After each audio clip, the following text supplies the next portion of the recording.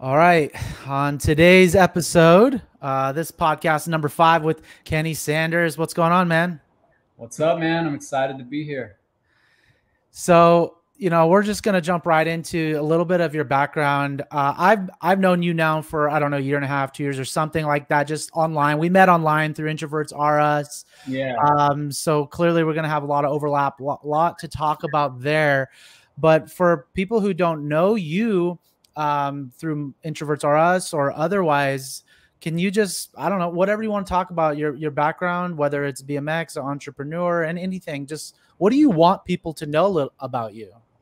Man, going back, so I've done a whole lot in my life, but my biggest things is I was a professional BMX rider basically all through my 20s. And then I got a bunch of injuries along the way, so I kind of had to figure out the entrepreneur thing. So I ended up starting a couple brands, and I sold one of the brands, and then I just started doing drop shipping. I ended up doing like $2.5 million in sales in like 3 years or something like that. And that's like long story short of like all the stuff I've got going on. I mean, I could go on and on and on, but that's kind of like the quick background of me, I guess. So probably at least when people Google you or something, most people are going to run into your BMX background, right? Yeah. And I was rumored dating Taylor Swift for a little bit. I think in 2000, man, maybe 2014. It was when her 1989 album came out. So Rumored. yes. Rumored. Yes, rumored. Okay, we'll leave it at that. Rumored dating. I think I told you this offline, but I accidentally met her before I joined the Air Force. I joined the Air Force in 2007. It might have been that year, summer that year, or maybe the year before. I don't know. I'm from San Jose, California, and she was doing a concert. I believe she was doing a concert there. This is like when she first started or something. I don't know. Right? Is that right? Around that time, late 2000s was when she started kind of Yeah. maybe catching like fame or something.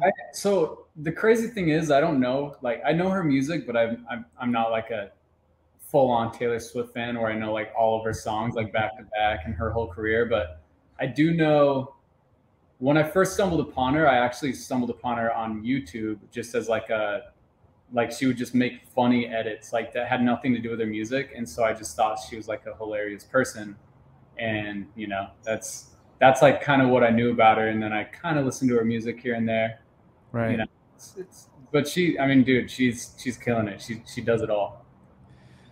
Yeah. Anyways, I just remember I was at Red Lobster. I was a server. I was like 20 or 19 or something, and like everyone's like, "Oh my God, Taylor Swift's at at the table 33." And I'm like, I was like, I don't know who that is. I did it. My favorite number. Okay, so got it. So BMX, and so anyways, anything you want to talk about your BMX career? Like, how did you get into that? Like, what made you decide? Was this something you did growing up as a kid or a teenager? Like, how did you decide you want to get into pro BMX riding? Yeah, so I grew up in a farm town in Utah, and I stayed home sick from school one time. I think I was like 12 maybe, and my mom rented me a movie called Rad, and it's like a movie about BMX riding, but it's like an actual movie that you can rent. Mhm. And I watched that, and it's like totally from the 80s or early 90s or something like that.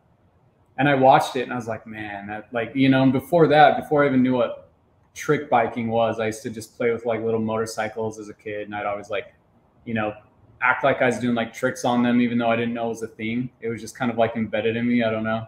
And then after I watched that movie, I asked for a BMX bike for Christmas, and I ended up getting one. And that's pretty much how it started. And then I would just build my own ramps, my own dirt jumps, like in the backyard. Um, and then long story short on that, from like 12 to like 17 was when I first started getting my sponsors. And then by 18 years old, I was like traveling with, some of the pros that I grew up idolizing, like with their posters on my walls and stuff like that. And then suddenly I'm like traveling with them. Matt Hoffman, is that his name? Yeah, there's like Matt Hoffman. Yeah. There's like, I mean, those are like the two main ones that you're gonna know in the BMX world. How old are you? I'm 35 years old now.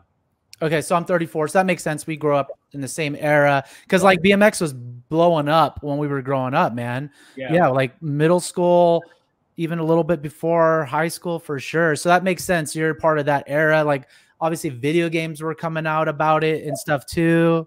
I had a bike with pegs. Yeah, and we grew up without like the whole cell phone thing, you know. It's like I didn't get a cell phone until I was like I think in 8th grade or something like that. But you know, like if you're around the same age as me, you know, it's like you grew up where you're outside all the time. You're like putting planks of wood on a curb so you can jump it on your bike, and you know, just having fun playing night games with your friends, and that's what it's all about. It's crazy. I mean, it sounds weird, but if you drive down the street, you don't see kids anywhere, like ever. No.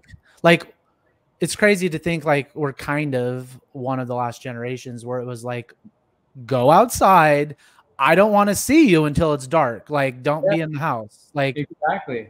And like, don't be glued to your phone. Because if you think about it, so the way that I live my life, so the things that make me happy are cars and motorcycles. Now that I'm not like in the BMX world anymore, you know, I've kind of transitioned over to motorcycles, but then cars are also like, as you can see, like I'm part of this car club called the Garage 77. And the reason why I surrounded myself around this is because it's things that make me happy, you know, because if I didn't do things like this, I would just sit at home and I'd be like on my phone or on my laptop. And I do some work out of here too, because I have access to this place 24/7, which is awesome. It's like a nice little escape. But when I'm not working, I try to completely jump off of my phone, my computer. Because like, even though if you're not learning things and you're just, you know, just scrolling through social media, I mean, if you think about it, you're staring at like a black screen, and that's doing nothing for you or your mental health, and it'll just start declining after a while. So I've had to relearn to like get out and go have fun, like go to the beach. So I'm in Redondo Beach. The beach is like a block away from here. So, you know, when I'm not working, I'm either driving these cars or else I'm like chilling at the beach or I'm going for a hike, something completely away from technology.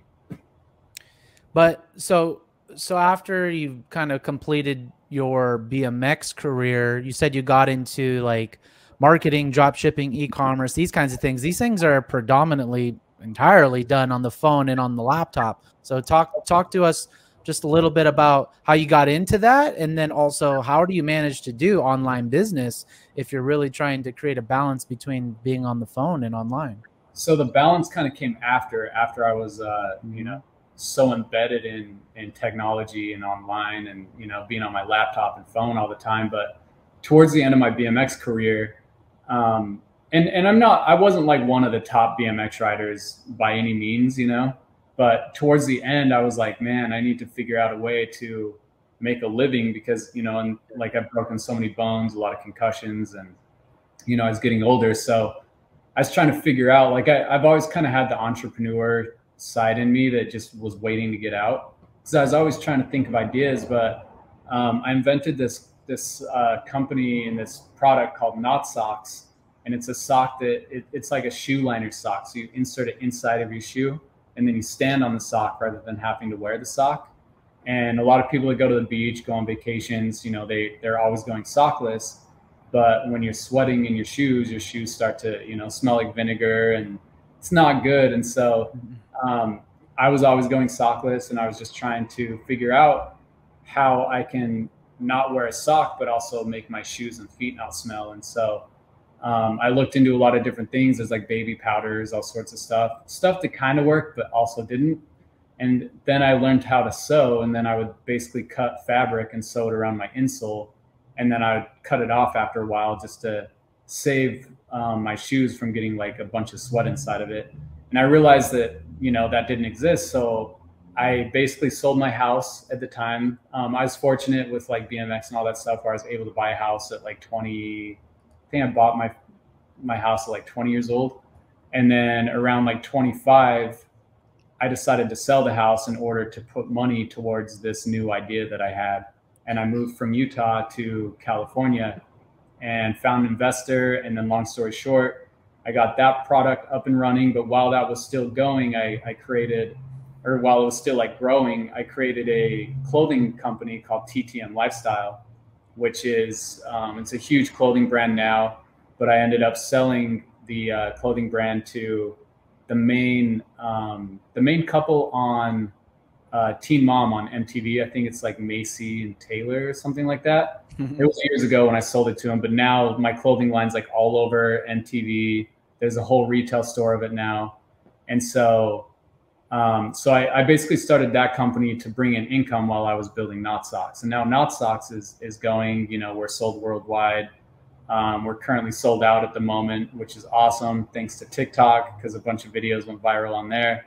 But during that time as well, after I sold TTM Lifestyle, and I still have Not Socks now, like I'm still running it, but I ran into the drop shipping model, which I learned about. So I'm sure a lot of people are kind of aware of drop shipping nowadays, but basically to start your own brand, like I did with Not Socks, you have to order like a minimum of like 10,000 units because it's like your own product. But drop shipping, you can take a product that already exists and just put like a logo on it. And then you basically market it on Facebook ads, build a website around it. And if 5 customers order the product, you only have to buy 5 products. And then the manufacturer just sends it straight to the customer. So you don't even see the product. And so when I learned about that, I was like, oh man, I was so used to having to fork up tens of thousands of dollars to get this, like a business off the ground. Whereas this drop shipping model is something that I don't really have to invest a lot of money in, only time like building websites and, you know, coming up with a brand name logo. So I jumped into that, and I did that for about 2.5 years to 3 years and did about $2.5–3 million in sales with that. But this is kind of getting to where I started to learn to get away from technology, because I was spending 12 to 14 hours a day on my laptop, just trying to, like, you know, make everything perfect and, you know, basically make all these drop shipping businesses grow. And even though I was making, you know, a lot of money, my mental health was just completely declining. And, you know, I decided to take a step back because I wasn't doing the things that made me happy anymore. And even the stuff that I was, you know, like doing as a hobby before then, I didn't even care to do it anymore because I would be so mentally drained after, you know, being on my laptop or my phone all day, that I just wanted to relax. And then when I relaxed, I would just go and sit on the couch and watch TV. So it was like I was going from my computer screen to my phone screen to my TV screen, and there was nothing real about any of it, you know. And us as humans, we need to like get out. We need to see trees, walk on grass. Like we need to get socialize, even though we're introverted, but we need to get out a little bit. And it's funny, that's part of the reason I joined this car club. So even though like cars make me super happy, they're capped out here at 25 members. So I was like, you know what? I'm not social anymore. And I hadn't been social for years, because after the BMX thing, I'd be around people 24/7. So when that was done, I just wanted to be a hermit, which I did. I became a hermit for probably like 4–5 years, maybe longer than that, actually longer than that, you know. And other than like, you know, like whoever I was dating at the time, I have a wife now and all that, which, you know, she's obviously my best friend. She's, you know, the person I spend most of my time with. But outside of that, I was like, I need to socialize just a little bit. So I was like, this car club's awesome. There's only 25 members, and maybe 5% of them or 10% of them actually come in. And as you can see, like it's completely empty right now. I have the place to myself. So it's a perfect medium for an introvert like myself, you know, like it's fine if they come here and hang out, you know, and it's awesome to talk to them and get to know them, but also it's not overwhelming. Like there's not people here 24/7. So it fits me perfectly. I think that's some great advice, honestly, for, let's say, maybe I'll put that in the Introverts R Us book.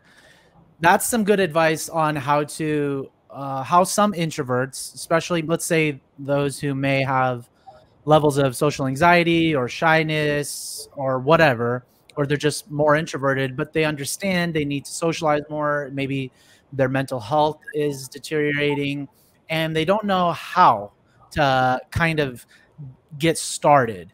Maybe that's some good advice to follow. Kenny's path, and it's to join a small club, right? Yeah. Something around your interests. So you already have a level of familiarity, you already have a level of comfort with the topic at hand. Right.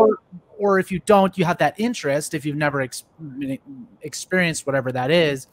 And then since it's a small club, you're at least to some degree in the beginning, you're throttling your potential social interaction with people. So you're not hopefully you're not overwhelmed too early or too quickly with people, but you can slowly start integrating into a community.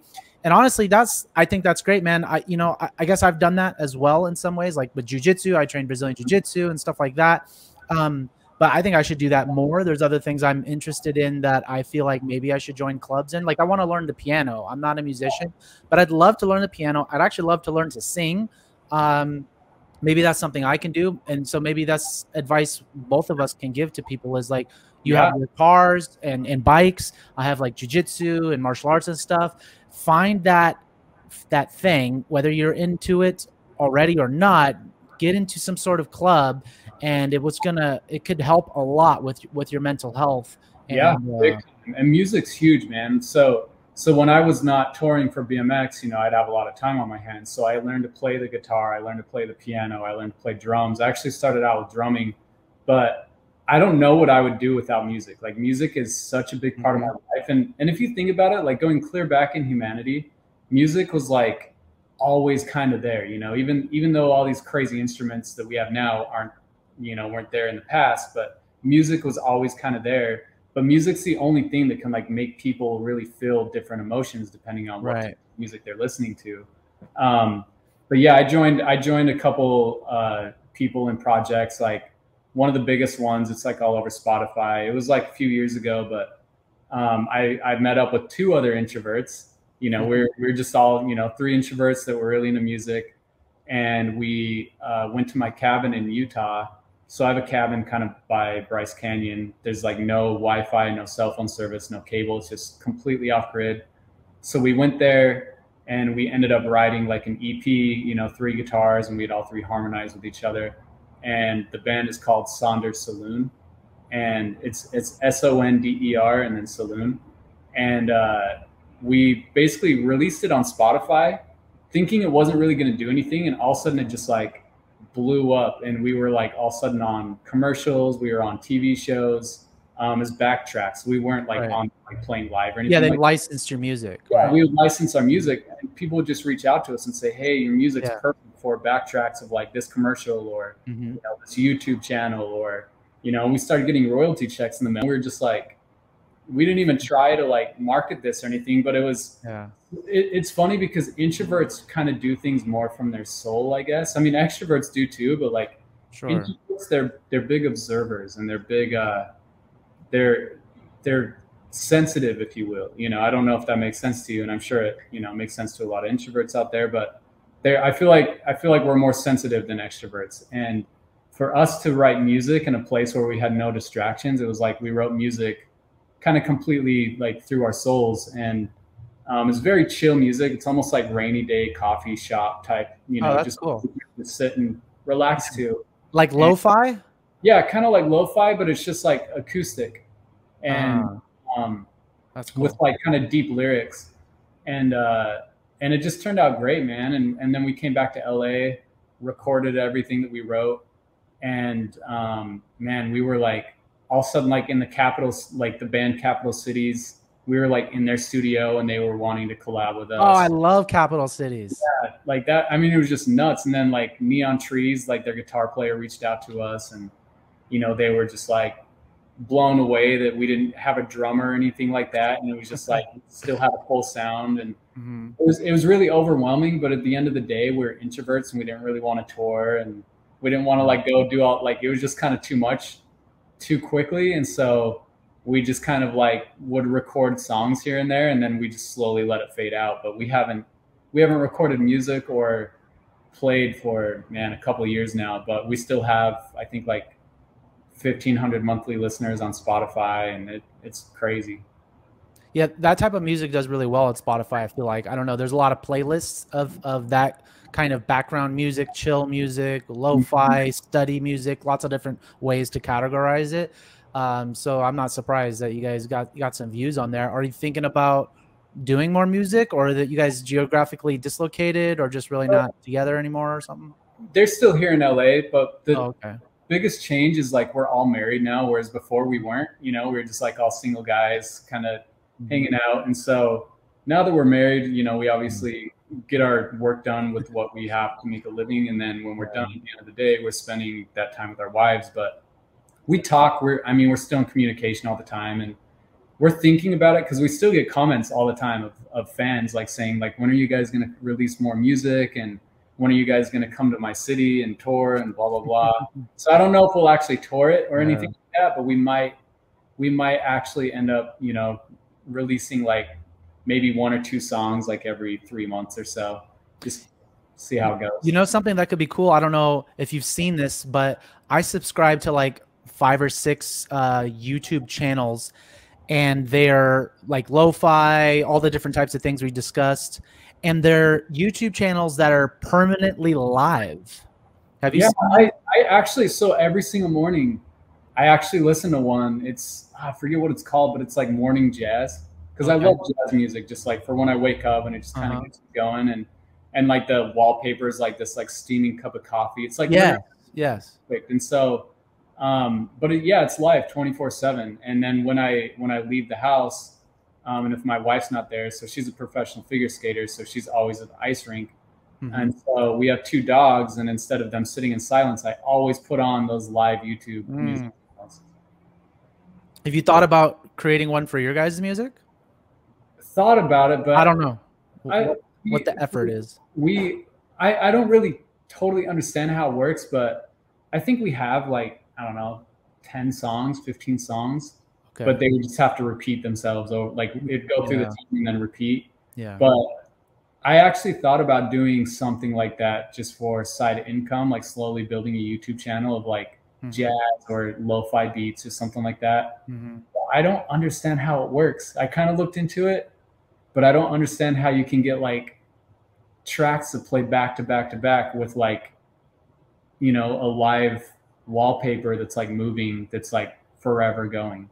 I don't know. I could speculate. I think I could probably speculate very accurately on how they do it, but I'm not entirely sure either. I'm sure you can just create a playlist and then put it on infinite loop and whatever, or something like that. But well, if any of the listeners know how to do it, comment below and let us know. Yeah, I don't know. I think that'd be cool. I follow a few of those, and it sounds like maybe your music could be cool with that. You might even be able to find a way to throw in a whole bunch of like license-free music, so it's not just your 10 songs. So you have like a longer playlist, and you're just sprinkling yours in on there. Something you curated. I don't know, bro, but it sounds like most of them get like millions of plays, and so you know, with that being said, like you would have to be able to, like, as the creator of that, you'd be making good money, you know? Yeah.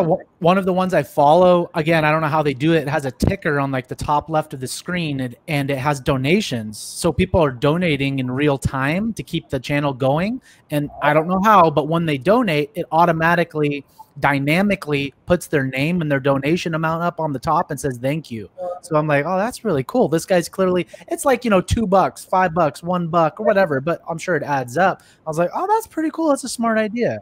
That is a really smart idea. And that's the key to everything right now, man, is like, you gotta, like, from all my experience with working, and, you know, it's like, even though I've done really well in sales and all that stuff, this last year, I've completely stepped away from almost everything to kind of fix my mental health, and to where I'd be like in a state of like happiness again, rather than like worried all the time and anxiety, which being around technology and all that stuff brings it out in you. But like automating something that makes you money, is like the #1 key. And that's what we're all trying to figure out, you know, something that, I mean, there's people that have YouTube channels that are making 500 grand to $1 million a year that are almost completely automated. And then they have free time to go do whatever they want. And your free time and doing things that don't even cost money, like you do a scenic place, like, and believe me when I say it, because I've like done everything, like from the pro athlete thing, owning a house, owning multiple cars, you know, I get to drive this Ferrari behind me anytime I want. But what it comes down to is like sitting at a scenic place and just relaxing. You're not spending money, but you're just like observing and just like really taking things in the moment. Like that is priceless. Like that's where it's at, and no amount of money could ever pay for that. But like if you're able to do that, whether you're broke or rich, like those are the true riches in the world. And they, I mean, 100% they are. It's crazy.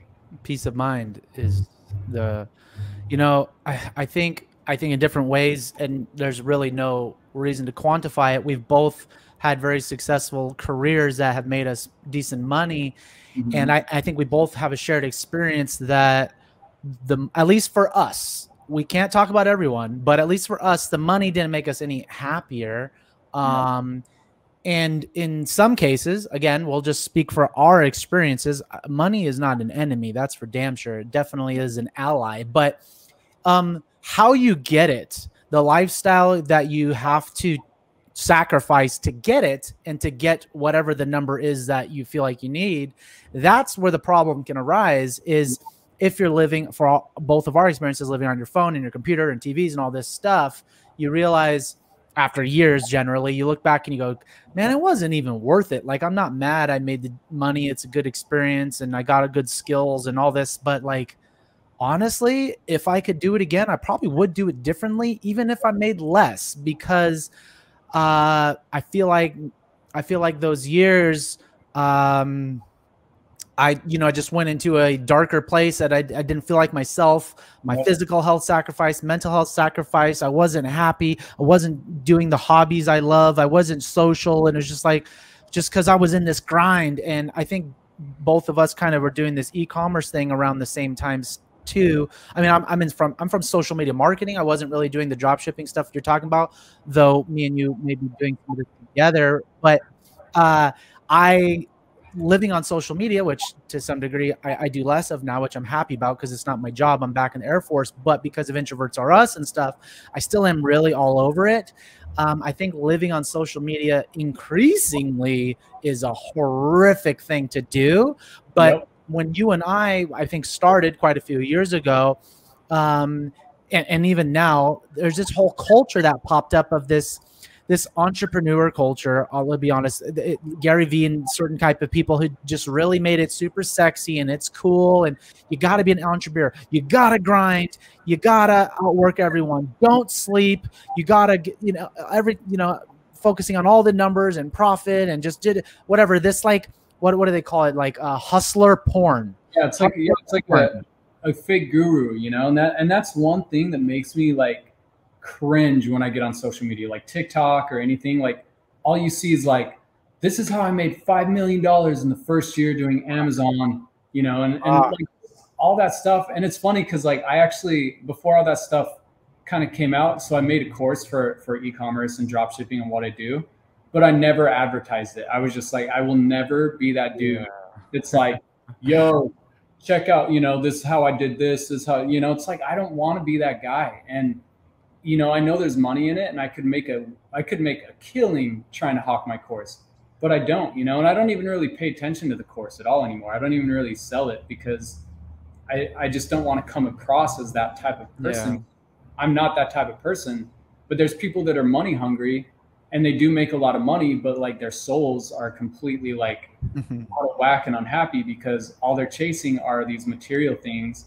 And like, yeah, like you said, money is a good thing because like it's freedom notes, gives you the freedom and it gives you like, a way to navigate life easier, like paying bills and stuff like that. But if you get obsessed with it, where it runs your life and you're not like doing things that are true to yourself, then you're going to be miserable. And that's kind of why I stepped away, because it was like, I mean, I still do stuff here and there, but I try and like work 50% of the time. And then the other 50% is just me time, and nobody can take that. So what I do now mostly is like, I'll take calls. Like I charge like $200 an hour to teach people e-commerce, like face-to-face, because I'd rather do it face-to-face than like have them buy a course or whatever. Yeah. But I only accept 3 calls a day.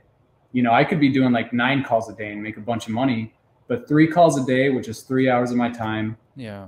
And then the rest of the time, I just do what I want. And that's like more priceless to me than like making the money of taking those 3 calls, and I Right. didn't get burnt out on it either. Because if I was doing like 6 to 9 calls a day, I'd absolutely hate what I'd be doing. You know?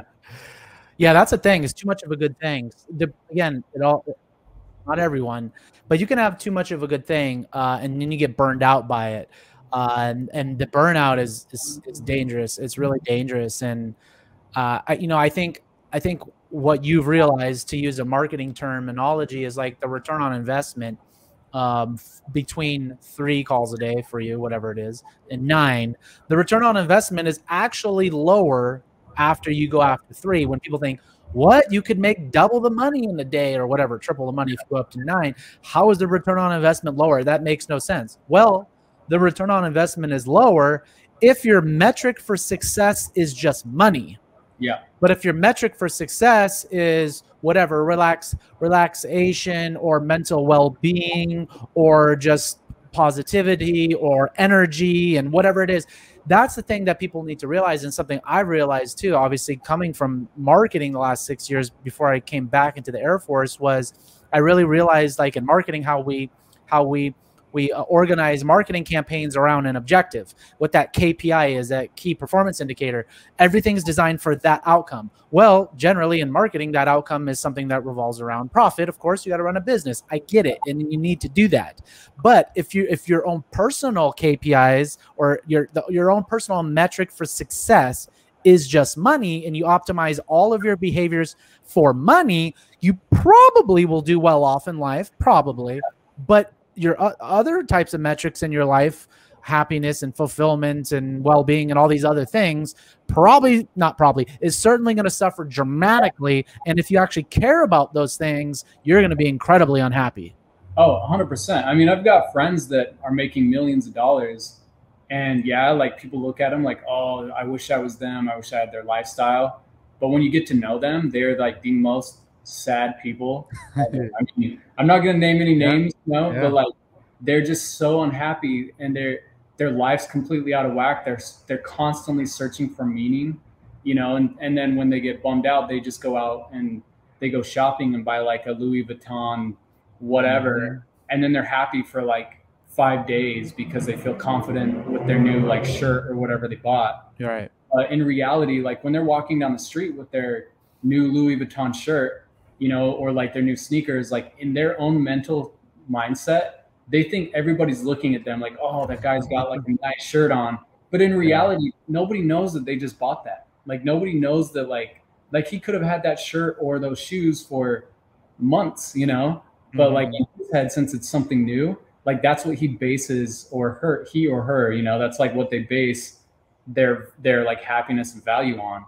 And that's not real. Like that stuff is just like, it's not real. And even with cars, like, so the reason why I joined this car club is because I love vintage old cars. Like I don't really like modern brand new type cars. Like the car behind me is a 1987 Ferrari 328. And I've always loved this car because, when I was younger, my grandparents used to watch Magnum PI all the time. And that's the car in it. And so, I was like, I would way rather drive something like that than like a brand new modern car. And, that like, that's happiness to me. And it's not because it's a Ferrari. It's because it's something I grew up, watching as a kid. And it just brings happiness to my soul. But, long story short on that, like you just got to get the materials like out of your mind, especially like with clothing and the next big, next big designer, whatever it is, because it's going to be not cool anymore 3 months down the road. And then you're going to have to spend another ton of money on the next cool designer piece that you think gives you value to your life, but it doesn't. Yeah, that's a tough one, for sure. That I don't know if it's many factors. It's capitalism, it's peer pressure, it's I don't know, just self-esteem. Lots of different factors kind of make us buy things and whatever to fill a void or to feel accepted in certain communities and stuff like that. And I think we all give into it to a certain degree. That's somewhat unavoidable. But I think you bring up a good point of just maybe trying to remind ourselves sometimes what we're doing it for, and is it actually sustainable? Is it worthwhile? for our mental health, or is it just something, you know, we do to just cover something up? Yeah. And I mean, like, you know, there are a lot of people that have like the designer thing as a hobby, and if it truly makes you happy, go for it. Like Yeah. I'm not against anything that makes a person happy, but a lot of people are doing it to impress other people that they don't even know. That's like Yeah. that's the biggest issue. And then, you know, they're spending their hard-earned money, like their full paycheck on like a t-shirt, you know, and that's like, you know, you could be spending that money on an experience. Like you could go on a cruise, you could go fly somewhere and go somewhere you've never been before and take in the memories of like, you know, something that you can carry to your deathbed one day, you know, when you're like, what I always do is I always imagine myself like old and tired and I don't want to do anything anymore. The only things that are going to make me happy are the memories that I've Yep. built. And that's why I've kind of chosen the lifestyle I do now, Yeah. because the memories are what we take, and the memories are what we have in the end. Right. And we won't touch on this too much, but part of the reason I have that mentality is because I've had like 5 close friends pass away just randomly from like freak accidents and just stuff like that. And it made me realize that no matter what you're trying to build in your life, if it's just money or whatever, like life can just end like that, you know. And Yep. if you're sitting in front of a computer trying to make money, you know, 14 hours a day like I used to, you know, it's like that's not a life, because like my life could have ended from a freak accident, and all I did for the last 2 years was sit in front of a computer, you know, Yep. and that's not a way to live. And so, you know, even looking at Steve Jobs, man, like when he, you know, had cancer and all that stuff, you know, he was one of the richest guys in the world, and he said that, you know, money, like straight up when he was sick, he just said, you know, like money's not everything. He wished he didn't work so hard, you know. It's like, sure, he changed the entire world with a lot Yep. of stuff he did, which is great. But you know, it's like, I'm sure towards the end, you just kind of wish that you lived the life that's kind of true to yourself. Yeah, man. I happen to share that mentality, especially as I'm getting older too, where I'm like, you start having family and friends and acquaintances pass away, and you're like, holy shit, like, man, like there is nothing guaranteed here. This could end for any of us any day. And like kind of the acknowledgement, the fear of your own mortality and those around you, it's like, man, like none of this shit matters other than experiences, to be honest with you. None of these physical belongings matter. And I feel the same way too. I mean, I have a few nice things that I'm like, whatever, they're for me. But as I'm getting older, I'm always like, all right, even as an introvert, and I get a lot of pushback from introverts on Introverts or Us when I say things like this, but I don't care. I'm solid in my advice and my belief. We need more experiences, particularly introverts. Yep. Now, what I'm not saying is these experiences have to be the idealized extrovert experience or in a big crowd or in a big noisy bright crazy. I'm not saying what the experience has to be, but what you said is true.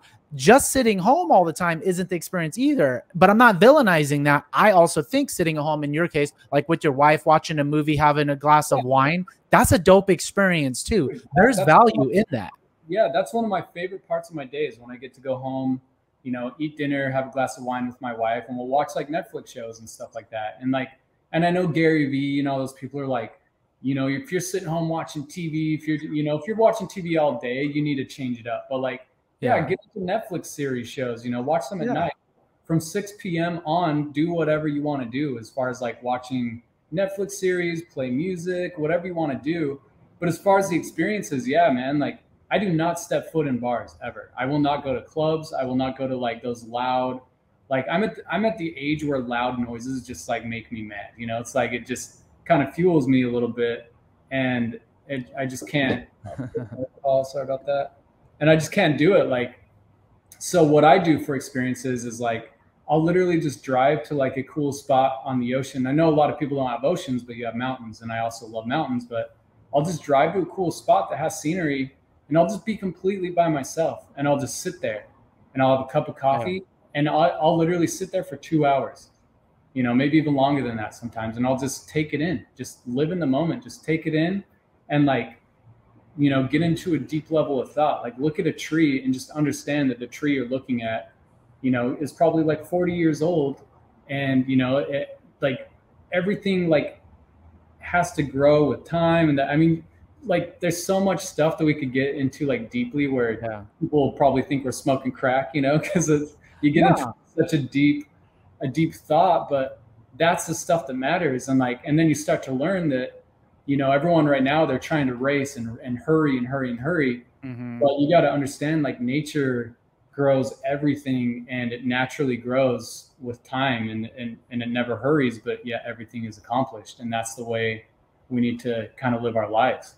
No, I appreciate that, man, because I'm from the Bay Area, San Jose, Silicon Valley. I've lived in, you know, the big cities, the crowds, the hustle bustle. Like that was my life, man. And what I've, you know, started to become and believe now as I've gotten older and had the experiences we've discussed, burnout and all this type of stuff, I've prioritized, and I'm thinking about, I'm in Texas right now for some Air Force training, but after that, I'm really thinking about moving somewhere else that has more nature, whether it's on the beach or the mountains. I think it's going to be one of the two, like you suggested. Even though I didn't grow up in the beach or the mountains, I know just like in my soul, I need to be around those things because I actually feel like it's an antidote for the craziness of whatever our job is or whatever you're in a city. I actually don't think there's any problem with doing the social media, doing some hustling stuff, being in a city, all that. But you need refuge somewhere to reset and to kind of cleanse your mental health and your thoughts and all that stuff. And I think being on the beach and the mountains and whatnot and nature is the best way to do that. And I haven't done that in my life.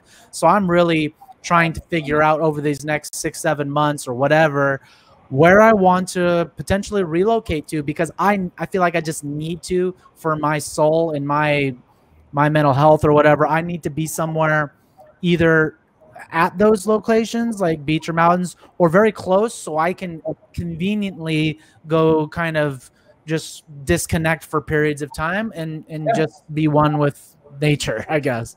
Yeah, like I mean, our souls, like you have to look at your soul as like a battery. You know, it gets drained, and us as introverts, like we all know that very well. You know, you go out one time in front of a crowd of 20 people, and you need like 3 days to like recharge again. Yeah. But yeah, like so for example, you know, I used to live downtown Los Angeles, like 31 stories up. I had one of the best views of the city. You know, I was paying way too much money for rent, but it was like a bucket list thing I wanted to check off. Yeah. Yeah, when we first started like talking, I was living there, and you saw the views and all that stuff. Yeah. But it was like after a while, man, I was like so unhappy. You know, I was like in this luxury high rise that almost every single person on the face of the planet would love to live in. But like after a while, like, you know, when I'm looking out the window, I don't see anything with nature. I just see concrete buildings, skyscrapers, helicopters, hear sirens constantly. There's GTA like views. GTA views, which, you know, I started that TikTok GTA views reality, which is awesome from that apartment.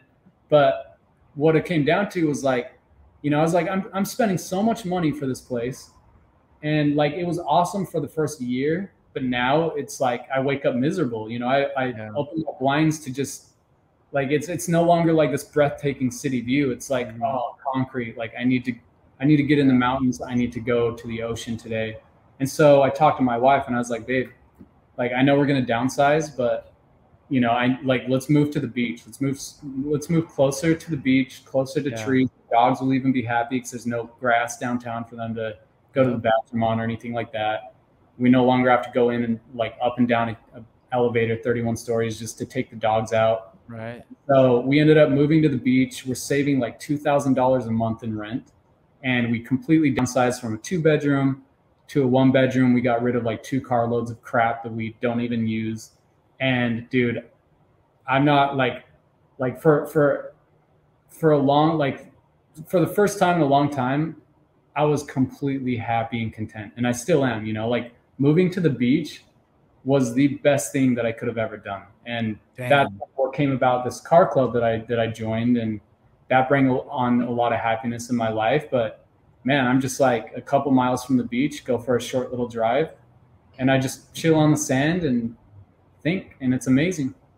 Dude, I need to follow your lead. And so kind of around the same period of time, maybe a little bit before we met, in 2019, I was living in San Francisco. I moved to San Francisco and I lived in a high rise, and I was paying 4,000 a month Yeah, we were paying for like a one bedroom. 100 a month for a See, 2 bedroom, but yeah, 1 bedroom. You got me there.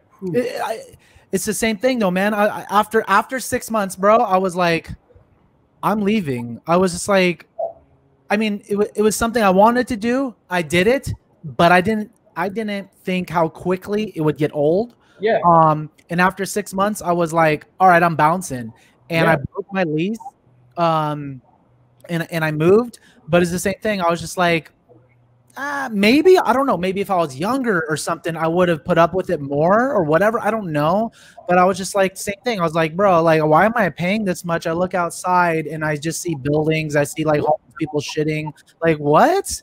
I don't yeah, understand this. Like, so I'm exactly. gonna follow your lead, bro, because I've had a couple friends as well. One of my good friends, he's a former UFC fighter, so he was in Las Vegas living there, and then he just moved to San Diego, and I was like, ooh, don't tempt me, bro. I know San Diego can be expensive, but I was like, I don't know. I might need to move to San Diego or something. I don't know, because I just can't live in the valley anymore or in like a big city.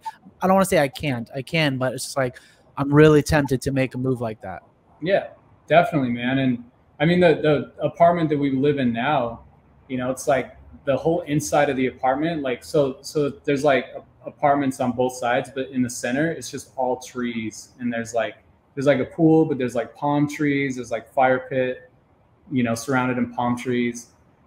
And that, like, that's where it's at for me. I can wake up and hear birds chirping in the morning, and I literally will go outside and I'll just like hold a leaf. Like, I'll literally like grab a leaf and I'll just stand there for like, people probably think like I'm like nuts, but I'll like have my coffee and I'll just hold a leaf for like 30 seconds, just to kind of like, like, almost get the energy from like something natural, and something from nature. And I mean, that alone is like, priceless to me, and it's way better than that like skyscraper thing that we both lived through. And Mm-hmm. it's like everyone lives for those awe moments, and that's really what life is all about, like those awe moments, like when you go to the Grand Canyon for the first time, or you go Mm-hmm. into a skyscraper and open the blinds for the first time. It's like it's an awe moment, and you think that that's like what it's all about, and it is, but you just got to take it in increments. But like, if you've been living there for like a year, that awe moment is gone now.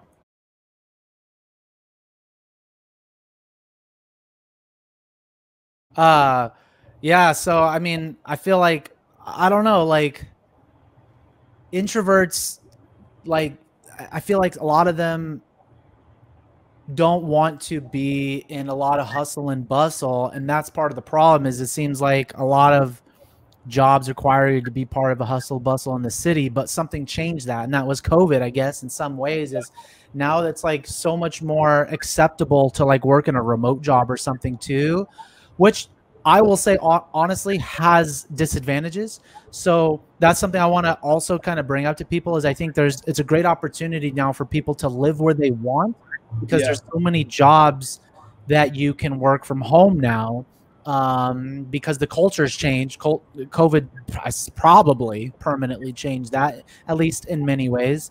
yeah. Not every company, but a lot of companies are going to be very open to that, because let's just be honest, companies are self-interested too, and they save money with that. Mhm. But one thing I would like to say is, earlier in the podcast, I said you can have too much of a good thing. So I was working at a marketing agency before I came back into the Air Force for 4 years, and I was remote the entire time. This is pre-COVID.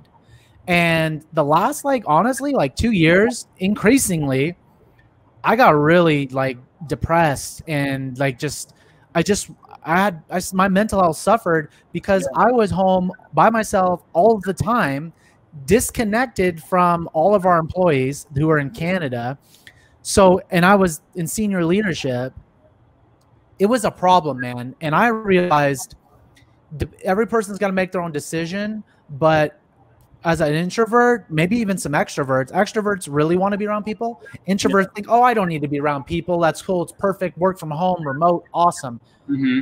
I'll just say in my experience, you can have too much of a good thing. You still need to see some people. You still need to develop relationships with coworkers or go do your routine. Even if it's not at your house, have a routine every morning, go to the coffee shop and get your coffee, do a walk or something like that. This is something that really I get a lot of pushback from introverts all the time when I say this. You need to socialize. If you're antisocial, that is not an introvert. That is a mental health disorder. And I mean, like, not and when we say socialize, like, don't go to like clubs and bars. That's way too much for most people. But like, sure, just socialize with a couple people, you know. But the funny thing is that we learned from COVID is too much of a good thing is still not, you know, it's still not happiness. Like, for example, when COVID first hit, everybody was like, oh, sweet, I get to stay home and watch Netflix all day now. And like, it was this thing that everyone was excited about. And after like, you know, three months of that, everybody's pretty much watched everything on Netflix and they're going stir crazy and they're, you know, it's like, they're not happy about it anymore. So it went from like something that everyone was kind of excited about, like minus the whole plague virus, whatever it was, like staying home, you know, it's like everyone was like, oh, finally I get this break and I get to just do nothing all day and you know, everything's fine.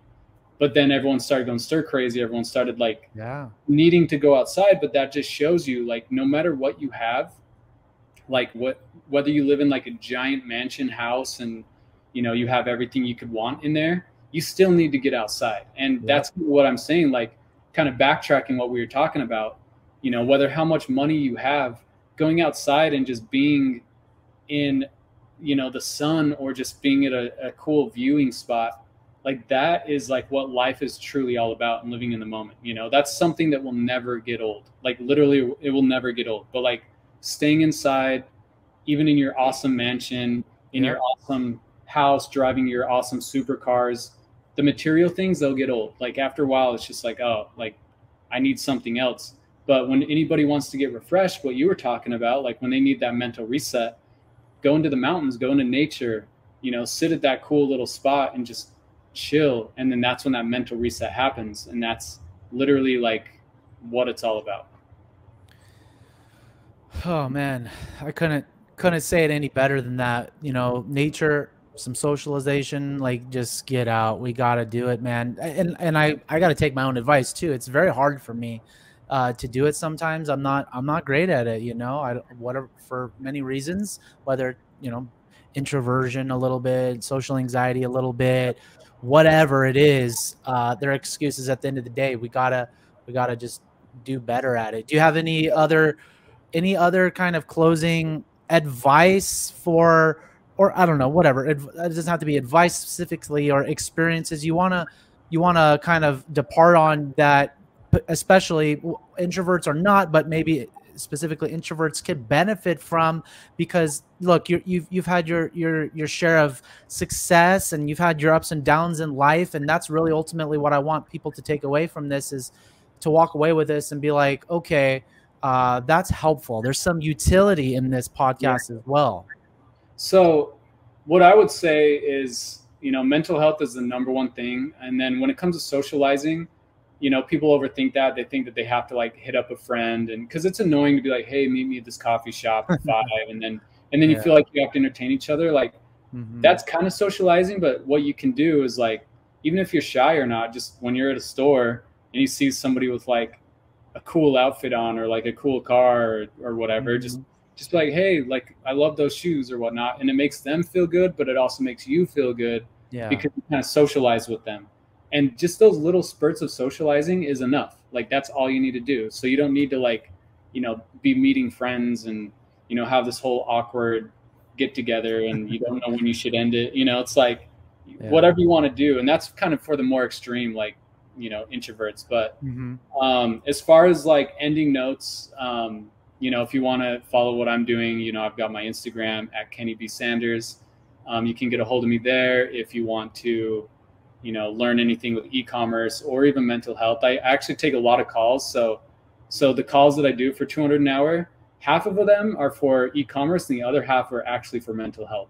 And it's like, I kind of guide them on kind of finding their happiness and what they should do, because once you find that, then that's when your definite purpose and your way to make money will start to come to light, because if you don't have that and you're miserable and you're just trying to like chase the money, the dollar bill, no matter what you do, you're going to be unhappy.